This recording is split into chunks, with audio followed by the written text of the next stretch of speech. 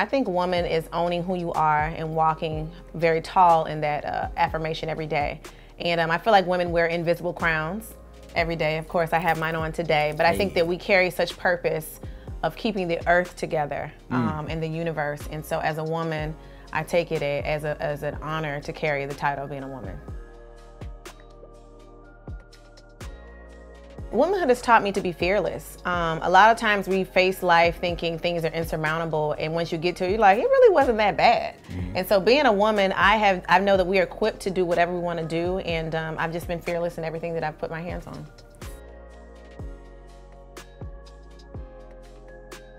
My number one advice is to own your story. I think a lot of people, we have this spirit of confusion where we look at other people and say, man, I wish I could do this, I wish I could do that, and not understanding that your narrative is very unique to you. So when you own your story, you don't have to worry about what the next woman is doing. And so it's okay to fall off track and things to happen that may not be what you want, but it's a part of your story, so stick with it. What's happening, man? It's Kemar Kane coming to you all the way live. Ladies and gentlemen, I want to thank y'all for tuning in to Working Woman Wednesday. Understand something, man. This is episode number 5. That's right, number 5 is going down in a major way. Have a very special guest, the beautiful and beautifully talented artist herself, Melissa Mitchell. Melissa, thank you for joining us on today. Yes, yes, yes. Yes. So I want to dig into, like, how does you even get started with everything, with painting? You got your beautiful decor on. You know, you've turned your painting into clothing, accessories, and etc. So let's get into that. What was that journey like in the beginning? So I love to tell the story how I became a painter by accident, right? 2014, worst snowstorm in Atlanta history. The driveway is frozen. My job is telling me I can't come to the office. I'm at home bored. The lights going in and out, and I heard God say paint. I'm like, paint? That's not my ministry. I don't do painting. You know, that's not what I'm supposed to do. And I literally heard him say paint. Went to the garage, got some old wood, and just picked up a paintbrush I had from some old gifts I made and started doodling.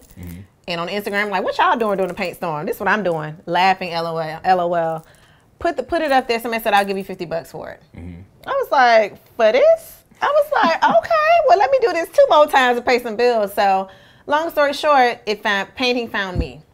And I tell that story because in my darkest moment, God gave me the brightest invention. Wow. And so I use colors that are usually unconventional and I mash them together. So I'll use an aqua and a hot pink, or you know, use a black with a brown and throw a little bit of blue in there. And so for me, my story has been one of motivation. Artwork is just my platform. I tell people all the time that I traded my pulpit for a paintbrush because everybody knows that my families are full of pastors, but God told me that something different is going to be used for me. And so the reason I'm so committed to wearing a head wrap, because I want to remind us of our royalty that's in our DNA, and that even my kimonos that I came out with remind me of the story of Joseph, the coat of many colors, and that we have been chosen for this generation to be great leaders. And so everything that I do has great intention. So, oh, you wearing a head wrap? I said, no, it's a story to this, boo. Let me tell you about it. And so it gives me a chance to almost evangelize through artwork. And so I think for me, my calling is so much bigger than a paintbrush. I believe that I've been called to go to the nation to talk about God's grace and to encourage people to dream bigger and to be fearless with their beliefs. And so here we are. Here we are. Yeah. So from the sound of it, you are not money driven by this gift that you developed. You're more mission driven, you would say, correct? And I think a lot of people misuse money, so they think money is the root of all evil. No, it's people at the root of all evil, and it's how you use your money. And so even with the money that I was able to amass from artwork, I was able to be a blessing to my family, buy my first home, become debt-free in some areas, and I learned to master the power of money. It's bigger than saying I want to be a millionaire. It says, who can I give access to become millionaires too? Wow. And so God blesses those who are blessing to others. So every time I make a little bit of money, I say, Mom, check your cash app. She said, girl, you crazy. I said, well, you know, God bless me. It's my duty. And so, and as you know, I make it a point to be a blessing to other people. You do. And I don't talk about it out loud. People don't have to know it. I'm the person that'll pay for somebody's groceries and just walk away. Well, what's your name? I said, you don't have to know it. God told me to do this. Do those kind of things all the time. And because I am a silent giver, God is a very public blesser. And so things always come to me very public. People say, well, how this happened? How did Peter end up with your thing? I said, I did say my prayer, and I did what I had to do, and God made it happen. And so I think for me, it's every chance I get, I tell a testimony. And I think that's why God allows testimonies to keep coming to me, because I'm not afraid to be vocal about God's grace. Wow. Don't be afraid to be vocal about God's grace. That's a t-shirt. Definitely, definitely. You talked about Lupita a little bit. Oh, man. Now, you had put on your vision board, right? Yes. That you wanted her with your head wrap. Yes. So when it comes to Lupita getting your head wrap, yes. first, how was that feeling seeing her in your head wrap, and how important is it for somebody to see their vision on paper before actually seeing it in person? Well, like I told you, I grew up in a very spiritual home that's different from religious, but we'll talk about that later. But my father and my mother have always been big about writing your vision and making it plain. And so Habakkuk 2:2 has always been our family scripture. If you write it down, you watch it tape, like God can do it. And so in 2016, this is when I'm trying to come up with head wraps. I said, you know what? I want Lupita with my head wrap. I'm skipping past everybody else regular. I'm going directly to the top. And so one night, I found out who her stylist was. I found out that they were actually friends, and I started to research him for a month or two. And God told me to DM him. I was like, if this man ignore, because you can see if somebody read it or not. I said, this man gonna ignore my DMs. He gets DMs all the time. DM'd him, went to sleep. So I didn't know he was on London time. I get a notification at 4:15 a.m. Oh my gosh, I love your stuff. She would love it too. I was like, Lupita would like my stuff? So long story short, he sends me all his information to talk to his publicist.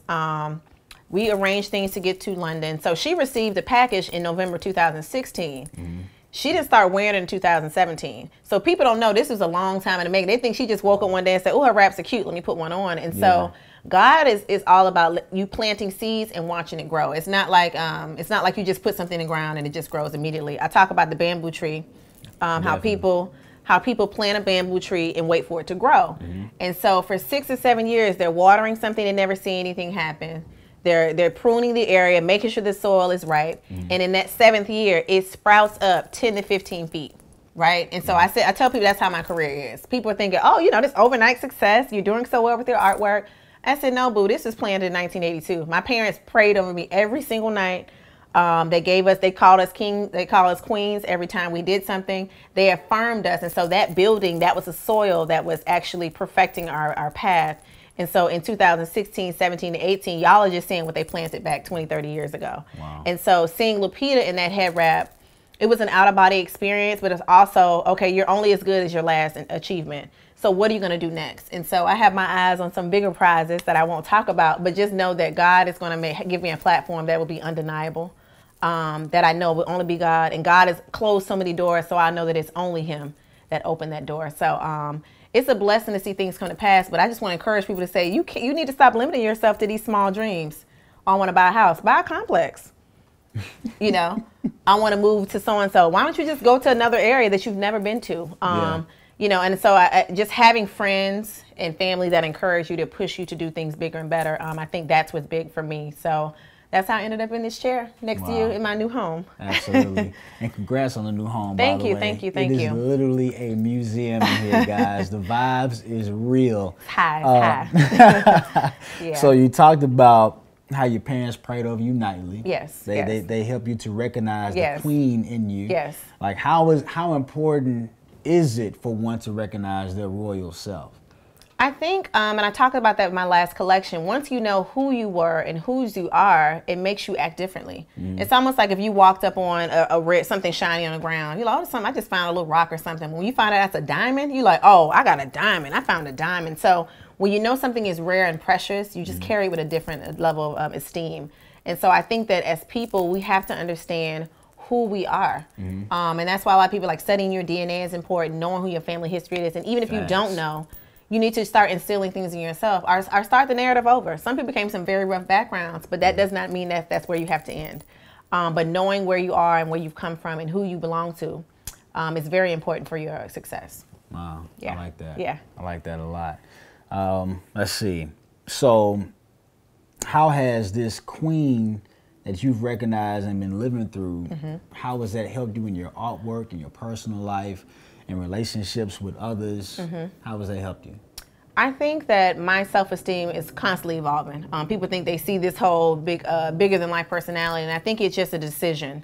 When you treat yourself a certain way, it forces other people to do the same thing.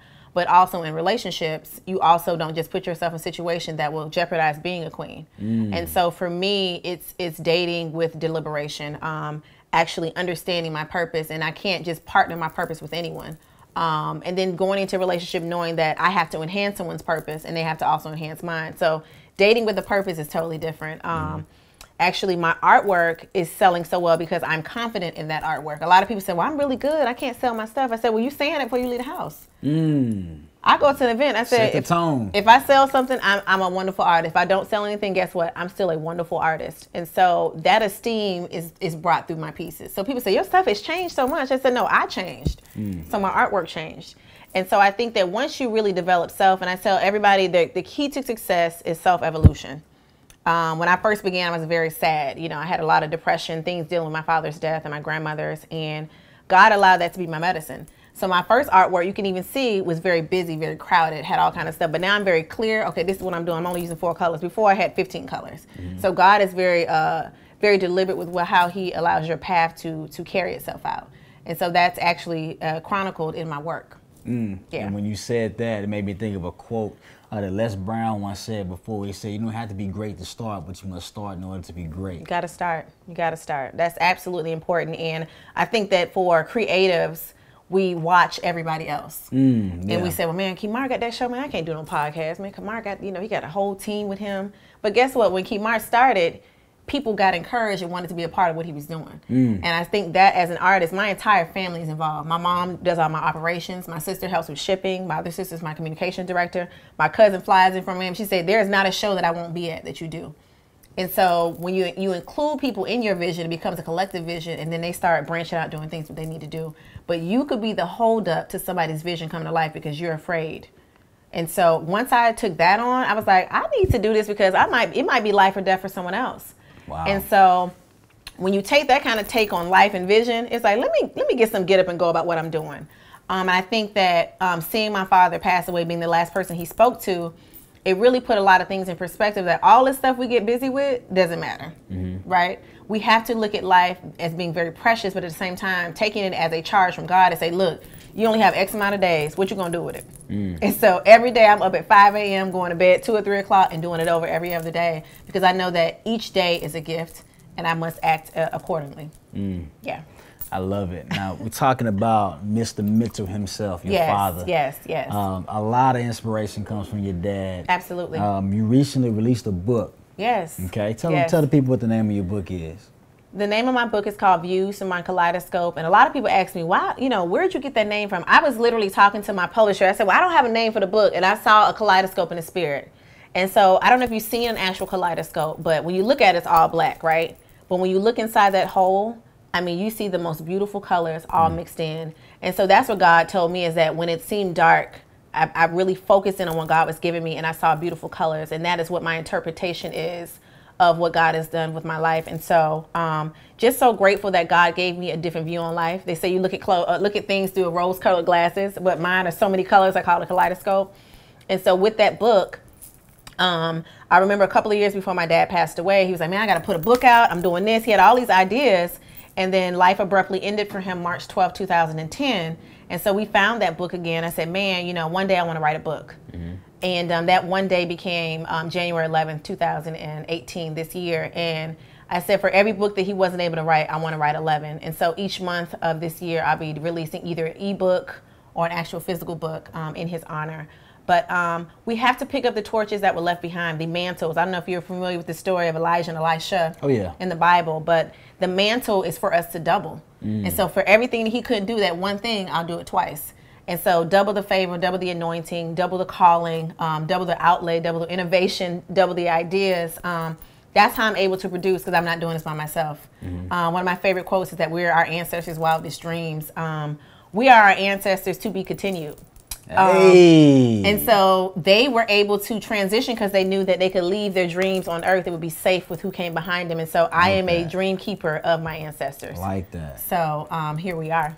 I like that a lot. Yeah. You can't steal that. We're gonna have to do some copyright stuff. But yeah, I think that once you take a charge to knowing that it's bigger than you, you get over stuff a whole lot easier. And that's even when I get the no. I got a really big no this year. I was like, do y'all know who I am? I was like, God was like, they know who you are, but they don't know whose you are. Wow. And they don't know that it's going to come full circle. And so I walked out of there with my no, with my head wrap on, went and got me some Chipotle and kept it moving. But God showed me that there are going to still be some no's. No matter how high you get, there's still going to be some people that don't get it. And that's okay. And that is okay. It's cool. It's cool. Going back to the art.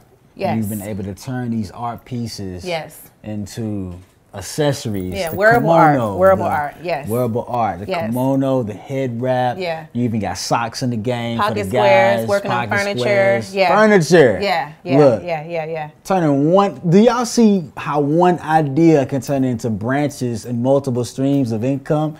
You understand what I'm saying? Like, this is a living example right here. The one and only Melissa A. Mitchell. Yes. Please say the A. Yes. The A. ABL for sure. Yeah. So, what gave you the idea to even do head wraps? And you give head wraps like different names and everything. Yes. The inspiration behind all of that. So, for me, head wrapping was a easy way out because I didn't want to do my hair. And so I was doing these art shows with other people's stuff on my head. I was like, I need to wear my art. Like, I should be able to sell what I wear. And so God said, your art will be wraps. I was like, art wraps, head wraps, wearable art. I was like, oh my God, this is like a thing. And so went home, did some manipulate, because I'm also a graphic designer by trade. That was my major in college. People don't know that. So that was my minor. So I'm really good on the computer, really creative with that. Came up with a design, ran into a company that needed what I had. We came up with some different, it took us about 6 months to get the right fabric. The first head wraps, I sold about 100 within about an hour. Wow. Went on campus at FAMU, selling head wraps out of my purse, never had a website. So let me just see if people want to buy this stuff. People were stopping me on the road. They were like, bruh, where are you at? What's your GPS? Send it to me. I mean, buying head wraps out of my purse. And that's when I knew that this was something bigger than me. Had celebrities wear my stuff, people tagged me, people from all over the world, but it really showed me that one idea, like you said, can turn into an enterprise. And really it's all about trusting God with what you have. And so I pay homage to all the people who have helped me and kept me sane during this process. So every head wrap is named after somebody I admire, a different queen that I've studied in history, my mama, my sisters, my best friends, and a lot of, it's just people that kept me going. So every wrap, like the one I have on today, is named after June Ambrose. She's one of the premier African-American women stylists in the game, but she's the one that first put Jay-Z in a designer suit and made all the rappers change the game. And so a woman like that is one that I aspire to be like. So when I wear this, I take on those characteristics like, oh, I'm fearless, honey. I'm going to change the game when I wear this. And so that's why I chose to wear it for the interview today. Nice. Yeah. So before we go, let's talk about, you know, some of your most recent collections. What's been your most latest collections of art? Well, my most recent collection, I have two of them. New Africa was one of my favorites.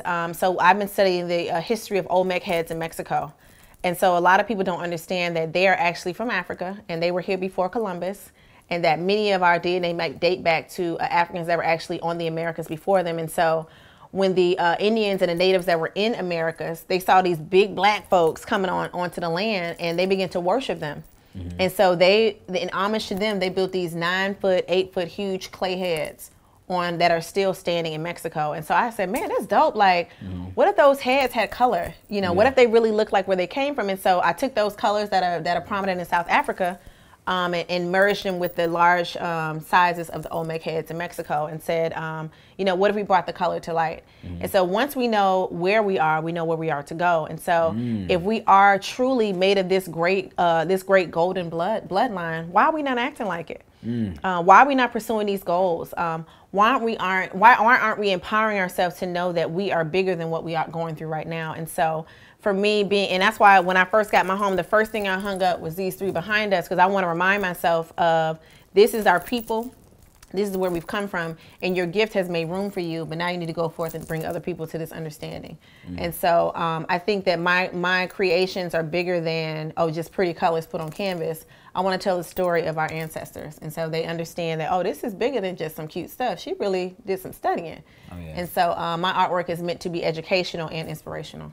Educational and inspirational. Yes. Put them two together, you got edutainment. Oh, come on, edutainment. Let's go. Yeah. So look, I want to thank y'all for tuning in once again to another episode of Working Woman Wednesday. Put your W's up one time. Okay, we got a W. It's going down in an amazing way. Yes, sir. The beautiful and beautifully talented Miss Melissa A. Mitchell in the building. Yes, sir. If you want to give anything else to the people, anything on your mind that you think they should know moving forward. So heavy. I just think that people need to understand that their story is not over. I read a story of a woman who was 85 who became an artist, or even a young lady that was in Black Panther at 91. Yeah. That our narratives are not over until it's over, and that if you have an idea, it didn't work out, guess what? God will give you another one, but you've got to get past that darkness. You got to get past that closed door that it's not over. I became an artist at, Lord, if I'm 35, what, 32, 33? Just became an artist. I walk into rooms, people who are classically trained, and my stuff sells before them. And God is saying, because this is your time, it's your season. So you really have to go through life with blockers on. I can't worry about Kamara's doing or what Monique is doing, because if my story is unique to me, I have to allow that path to just go straight through. And so that's what has allowed me to excel, is that I embrace my isolation to let God speak to me. And I encourage you to do the same. Take this time to really develop who you are, and let 2018 be the year that you become who you need to be. I think that's all I have to say right now. I love it. I love it. Look, make this year your best year. 2018 is going down in a major way. You are looking at a living example of how one idea can turn into multiple situations. You understand what I'm saying? Absolutely. Once again, it's Kemar Kane coming to you all the way live. Your favorite country cousin, your favorite Mississippian, and your best friend. You have just tuned in to another episode of Working Woman Wednesday. See y'all next trip.